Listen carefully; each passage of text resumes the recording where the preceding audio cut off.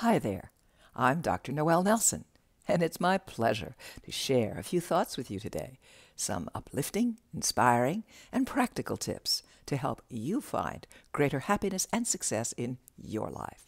Today's topic: silence is not always golden. You're in the heat of a terrible argument with your partner.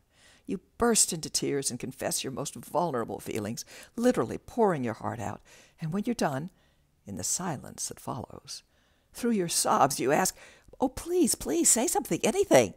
And they just stand there, not saying a word. "Oh," you cry, "I can't believe you won't say anything after all I've just told you. You're horrible." And you run from the room to throw yourself across the bed, thinking, how could anyone be so heartless? Well, maybe they're heartless, but chances are they just didn't hear you. "Didn't hear me," you wail. "I was talking perfectly clearly and very loudly, and there's no way they didn't hear me." And yet, in all likelihood, I assure you, they didn't hear you. You see, hearing is done not just with the ears. Hearing is done with the mind.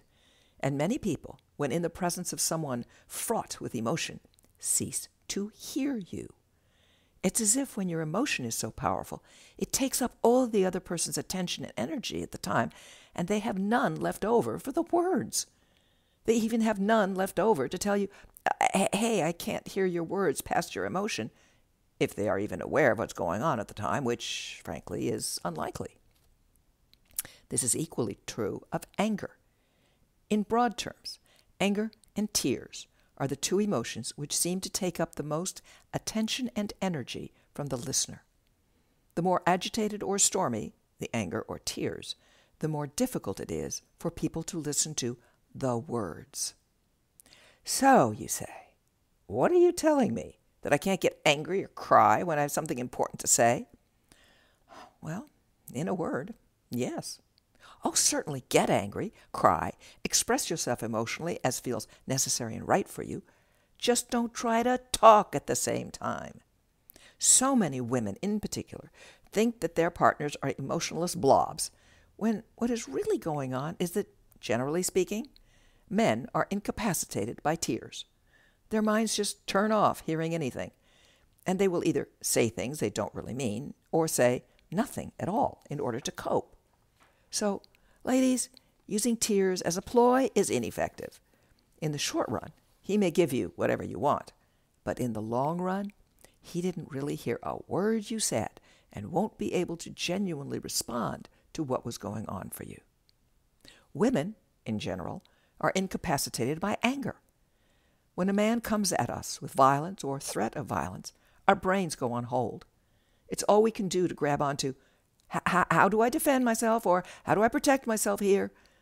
The thought of actually listening at that point is impossible.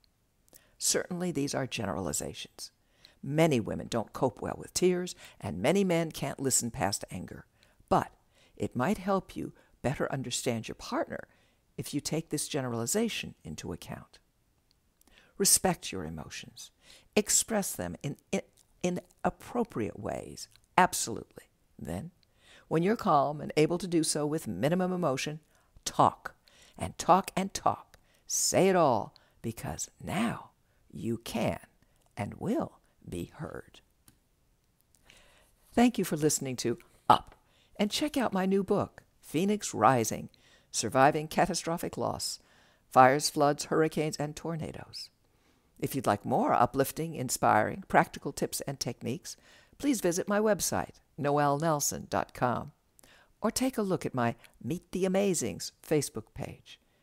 And until next time, be well and take care.